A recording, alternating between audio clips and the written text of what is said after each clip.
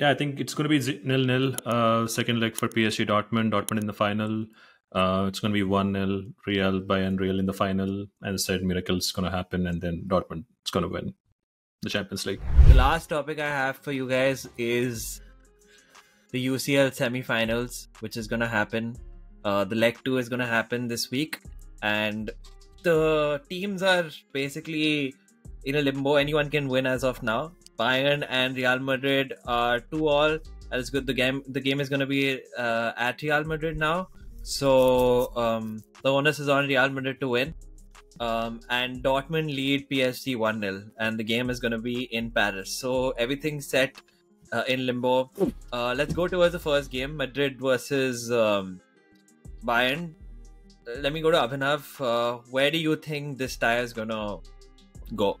I don't know what else to call it, because Real Madrid are going to win this in some way, shape or form, because as good as Bayern have been in the first leg, all they needed were a couple of mistakes from the defender. I think Kim Min-jae or someone. I think he screwed up with Vinicius and then gave away the penalty. All they need is a couple of chances, and then they'll just put you to bed, right? So if Bayern can do that in the second leg and create chances and score and then not give away something, then I think yes, they have a chance. But I can't see anything but a Real win. At their stadium. We can actually call the Champions League their trophy, to be honest. So their trophy, their stadium. So I think they have to win it, and they will win it. It's just that they'll be more compact. I don't think they'll be as negative as they've been against City, because at that City second leg at Etihad, they were just like hoping and praying that City wouldn't score. But I think this one, they will put it to bed, and they'll just aggregate 4-2 or something. They'll win it.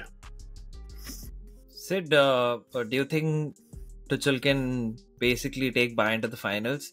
And I think whoever wins out of this side of the fixtures is probably going to win the Champions League. What are your thoughts on that? Yeah, I will agree with what you said at the end. Like, this is the Champions League winner we are going to pick basically from the semi-final. And I think it's going to be Real, sadly. I mean, not very sadly, but the thing is, it's again going to be Bayern who are going to like play well throughout. They're going to have like seeming to have more control in the game, but Real just have this ability to, like just drive through towards the end and get those goals. Just that typical Champions League DNA that they have. And I think that is just going to be the difference, because other than that, these two teams are good teams historically, but they're not playing to their very best at this moment. And that is why we also saw like the scores as well, right? It was just a draw. It was a very close game at the end. And I think Real playing at home will be at a slight advantage, given how they just have this knack of, clinching games at the end. So I would go for a Real win. Yep. Yeah. AJ, resident Dortmund fan, do you think Bayern can come up? I'm feeling offended. Like all three of you are saying the other leg is going to produce a winner. I completely disagree, but we'll come to that. But yeah, I mean, this first leg was literally exact replica of Arsenal versus Bayern, right? Arsenal totally dominant. 2 mistakes cost them 2 goals, and they just flopped in the second leg. And I think it might not be as bad a performance as our second leg was, but I think Real Madrid will pull through. It's very difficult to get a result at Bernabeu, especially given the transition attack or transition threat that Real Madrid has, with Rodrigo and Vinny Jr. running from both the wings, Bellingham doing his own stuff. Even when he plays like Haaland, having like very few touches, those touches are miraculous, and then he creates something out of those touches. They have a strong defense. They have the whole stadium behind them. I think it'll be a very hard ask for Bayern to come away with a victory. Although I would, as I said, I don't rate Tuchel in leagues, I do rate him in knockouts. So if one manager I would bet my money on, it would be Tuchel. So I still go for a narrow victory for Real Madrid.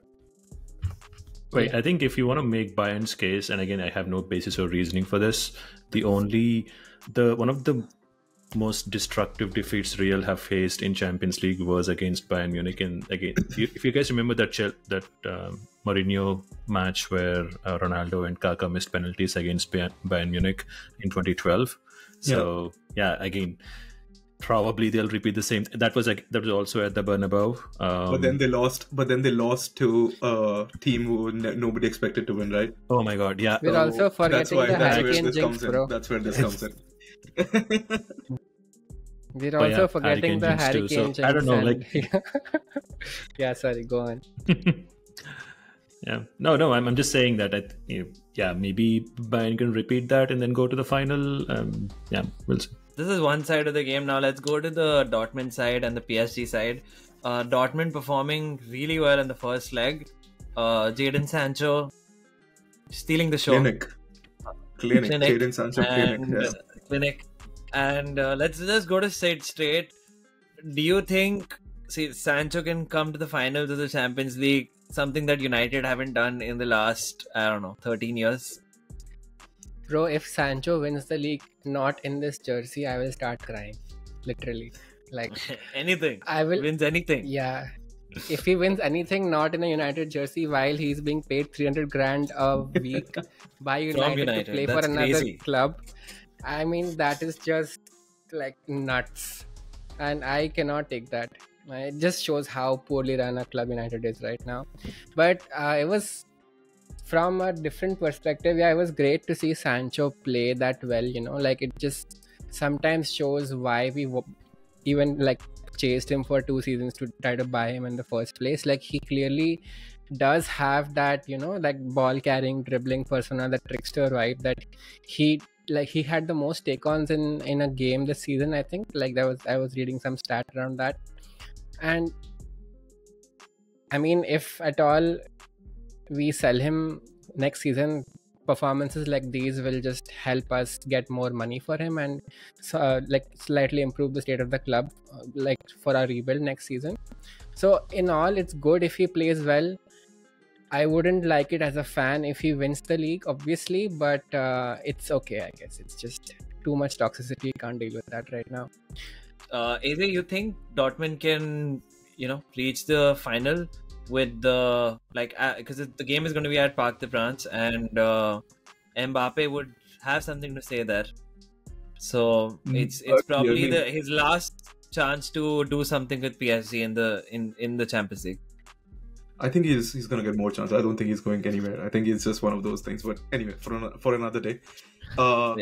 Definitely, man. I think nobody expected, first of all, Dortmund to play the way they did against PSG. And Sancho was obviously like the standout performer, running up and down the wings, going past players, dribbling, shooting, passing, everything was top notch. But then there were like certain other players who did pretty well. Schlotterbeck was amazing. Ian Maatsen, great. Then there was Julian Brandt was awesome. And they have, the finish was again great. Sabitzer, again, one of United rejects, ran the show in that game. So the whole team played really well. Is so good, so fast. Yeah. So the whole team played really well, and I think they can reproduce that performance. They have a narrow 1-goal lead. Anything can happen in Champions League, right? So you can't really say for sure, but I do back Dortmund to go through. Also because it's going to be like one last tour for Royce, right? And it's not going to be as long as Klopp's, where you have to pull through like 25 games to get to the parade. It's just 2 games now, so let's do it. Yeah, exactly. And I think you've been talking about Sancho, talking about Mbappe and everything. At this point, Dortmund's going to just do it for Royce, I guess. Yeah. And it's without any basis, right? I think they've done well in the first leg. PSG are not that formidable in a position, to be very honest, without this season at least. I mean, they've come to the semifinals, I get that, but on their day, they came to semifinals because Barca screwed up in their quarterfinal royally, and before that, not sure. But if Dortmund can just kind of keep their calm, they can definitely be in the final at Wembley. And at that point of time, I'm just hoping the gods will smile on Dortmund and just kind of, Real's going exactly for once and for Royce. So if they can just get to the final, I think something miraculous is going to happen and Royce is going to sign off with the Champions League trophy. So, just looking forward to that.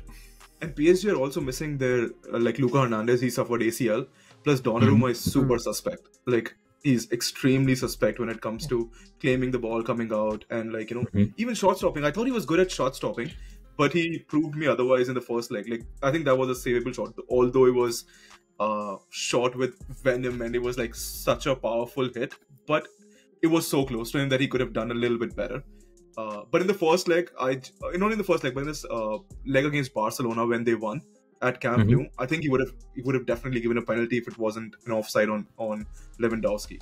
And plus, there were a lot of other incidents where he was suspect. So I think they are vulnerable at the back, and they can be Dortmund can definitely have a go at them.